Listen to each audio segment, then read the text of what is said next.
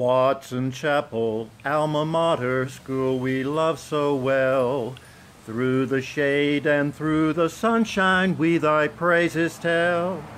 Guide and guardian of our youth, we would honor thee. Be the champion of our truth through eternity. Well, Otho Gold is here again today perseverating about school memories, and I just wanted to share something with you about school fears. You know, growing up you had lots of fears about school.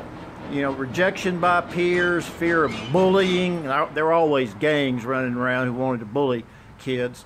Not being able to get a date for the prom, losing your lunch money when you were little, just all kinds of fears. But fear of the principal was foremost in the minds of many. Now, Otho's principal was nicknamed Doc. Not sure how he got that name. Some people said that he was in medical school and flunked out, or maybe he was a doctor at one time and lost his license. Anyway, those kinds of rumors are abundant.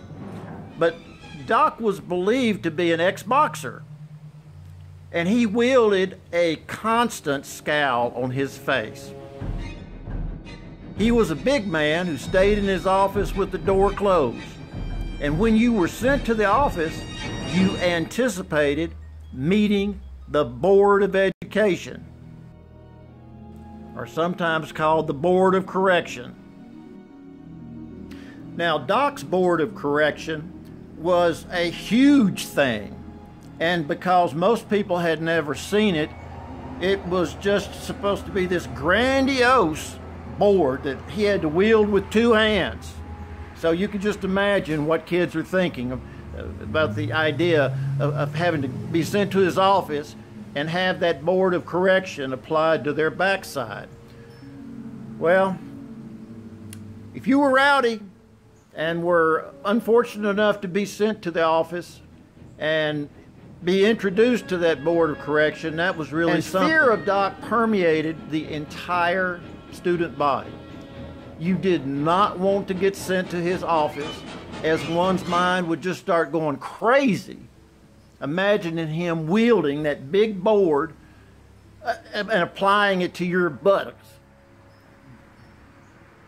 Now, a big fear that Otho had was having to sit outside the school classroom as punishment for misbehaving in class. You know, the teachers, they just set you out in a desk and you had work to do out there, or sometimes you just sat out there and you were completely ignored and weren't participating at all in the curriculum.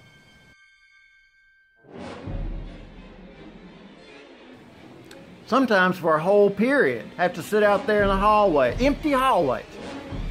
Well, you know how there are fearsome sharks in the ocean? Otho imagined Doc to be a shark, but not in the ocean. He was a land shark. And because Doc was a land shark who patrolled the halls, one of Otho's greatest fears was becoming food for Doc, the land shark, who could shred his buttocks, not with his teeth, but with a Board of Correction.